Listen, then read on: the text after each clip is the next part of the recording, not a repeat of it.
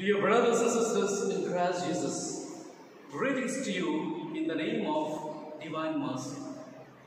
Yes, my dear friends, as we are celebrating the feast of Divine Mercy, it is a joyous day for all of us. It's a red letter day to the whole Catholic Church.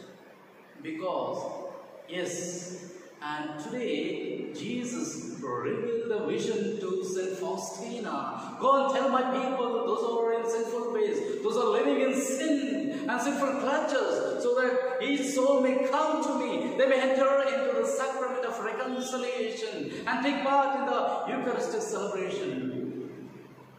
But, dear friends, for our bad luck today, all the doors of the churches have been shut. And never bother, never worry. Yes, and they cannot shut the doors of our heart.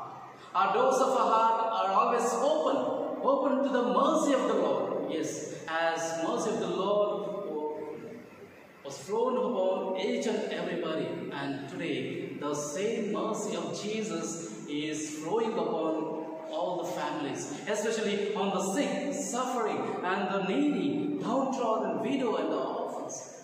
Yes, and as we are facing COVID-19 pandemic, yes, let us pray for all the people, especially those who have been afflicted with this deadly virus, and may they be healed immediately and constantly by the touch of the Divine Mercy, by the grace of the Holy Spirit.